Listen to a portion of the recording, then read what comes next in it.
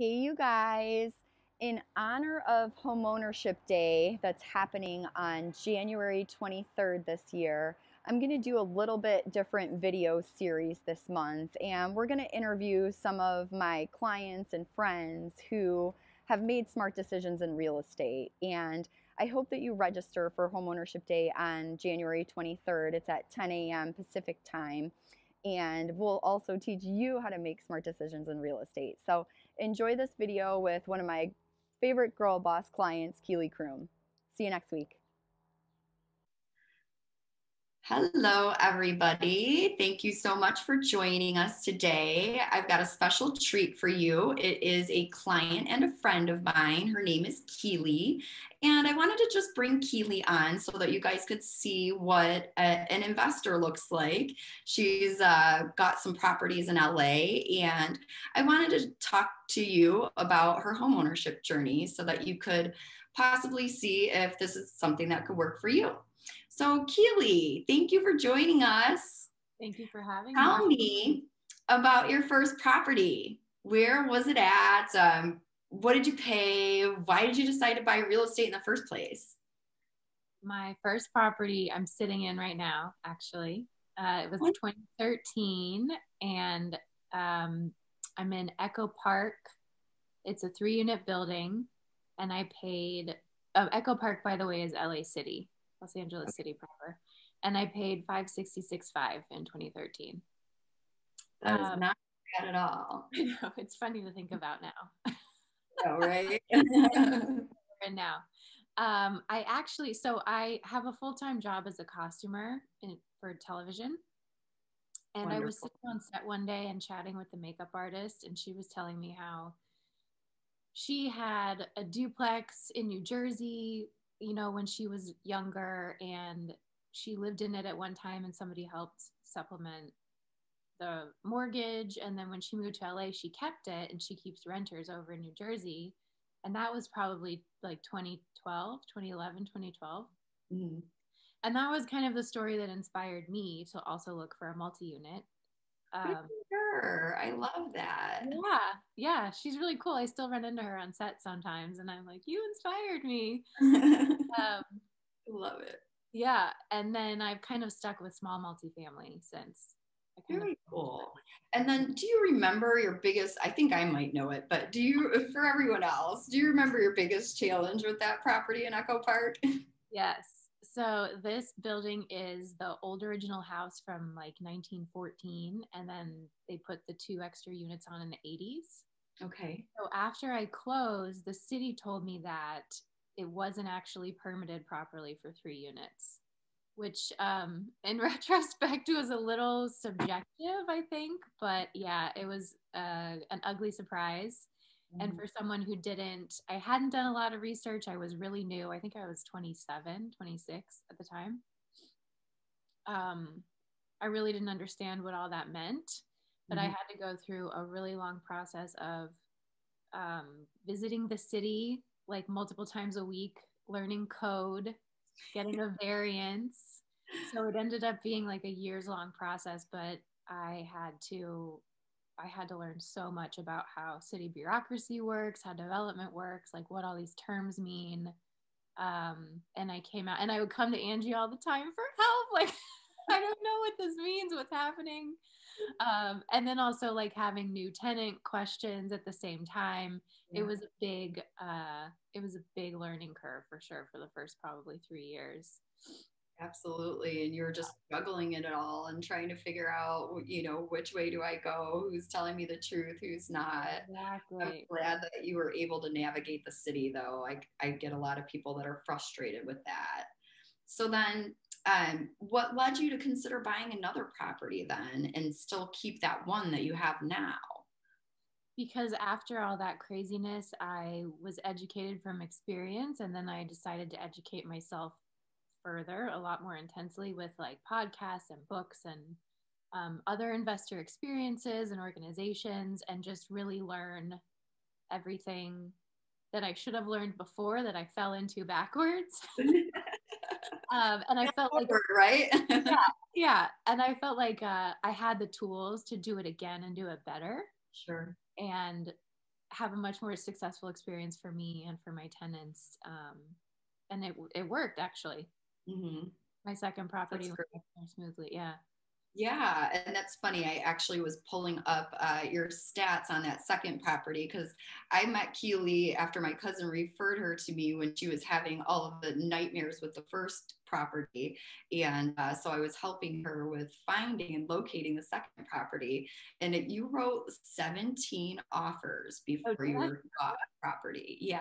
So I just thought that everybody out there should know, like, if you want to become an investor, like you're not going to write one offer necessarily and get your investment property. Like you have to have grit, and I applaud you for having the grit to, just say nope, that one's above my price, we're not going to go any further. And I feel like the one that you ended up with is absolutely wonderful. It ended up being by the hiking trail and everything like that, so that when COVID hit, people had some walkability, and it all ended up kind of working out. So how many units and properties do you currently own, Keely?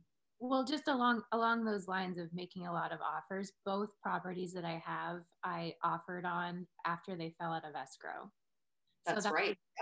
yeah. So that was another thing where I just kind of hung around and waited for the right one. Yeah, I was noticing that on your spreadsheet because this one was under backup offers, and so that's something that I try to do too, is follow up with anybody that we're a backup offer on, and we made the call and they were falling out, and we jumped in. It was great. Yeah. So I recommend that too. It's Yeah. really hard with the emotional roller coaster, but if you hang in there for the right one, it could still show up later. That's true. And, I think you were so good about taking your emotions out of it. Like sometimes as women, we wear our heart on our sleeves and, we get really disappointed and things like that. And, you would just roll with the punches. We would get a new hiccup and, we're like, okay, we're going to figure it out. And you always did. Yeah, absolutely. So how do you see properties as part of like your long-term plan? And, what next steps do you intend to take, if any, on your homeownership journey? Um, I see myself involved in small multi-unit investing forever, really. I mean, I see myself giving my buildings to my nieces in the future, if that should work out, hopefully acquiring more. Mhm. I kind of go through phases of like resetting, sort of like slowing down and being quiet for a while, and then making big moves and then resetting again, because I have this other job. Right. And because it's only me. Definitely, if you have a bigger team, you're Mhm. able to move things along more. What do you say? Go farther, faster. Yeah, yeah, Yeah. that's true. So I recognize that since I don't have that, I kind of have to move in spurts, but that's okay because right now I'm keeping my W-2 9 to 5 job. I don't have plans to leave that behind at the moment, Sure. but I would like to use the real estate to hopefully retire early, have a lot more freedom with that job, be more choosy with my hours and find the work-life balance. Because the real estate work is the stuff that I enjoy a lot more. Yeah, yeah, of course. As exhausting as it can be. So near term right now, I just finished a remodel, so I'm kind of sitting tight for a minute and dealing with COVID. But long term, I hope to keep doing the same cycle of finding an old nasty building, making it beautiful, putting people inside that are happy, and then maintaining. And that's really great too, because not only are you helping yourself out along the way, like you're helping a neighborhood out when you take that ugly duck and you make it the pretty property on the block. Just like your friend inspired you by telling the story of the multi-units, that when you show the story of the beautiful property, you can inspire the neighbors to do the same thing and kind of just start this like, domino effect, which is awesome for everybody around. Mm-hmm. So I have one last question for you. What advice would you give to somebody that is happy in just one property right now? As in, they haven't really started investing, like it's Yeah, yeah, like they're a homeowner and they didn't really think about maybe the home as anything other than a roof over their head. What advice did you give somebody? I think for someone who has one property right now and maybe hasn't thought about investing, the bigger you get with your portfolio, the more likely you are to be able to get off of the hamster wheel. It's all about the freedom of like, yes, Yeah. having your money grow or have a mechanism to grow your money as opposed to just like running yourself into the ground and then spending it and running yourself into the ground and spending it. You've got kind of other ways to keep yourself afloat and yeah, keep the money moving with a bigger investment. But having one is a great place to start because having a roof over your head, especially in that we've learned in isolation lately, is it's been the biggest blessing to know that you're housing secure when so many people aren't. It's a really big deal and really important.